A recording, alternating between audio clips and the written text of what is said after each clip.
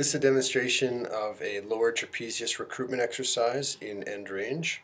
So you're going to start by facing a wall and then bring both of your arms overhead. Try to keep your forearms on the wall if possible so that you're making the shape of a Y. Then you're going to try to keep your shoulders down but slide your hands up the wall so that you're just rotating the shoulder blades upwards and not elevating the shoulders towards your ears. So you're going to slide your hands up as far as possible. Once they're in this position, you're going to bring your hands away from the wall, then bring them back towards the wall, and then depress your shoulder blades back down again. So you're going to lift your hands up the wall, don't shrug the shoulders, move the hands away from the wall, move the hands back in, and then depress the shoulders again.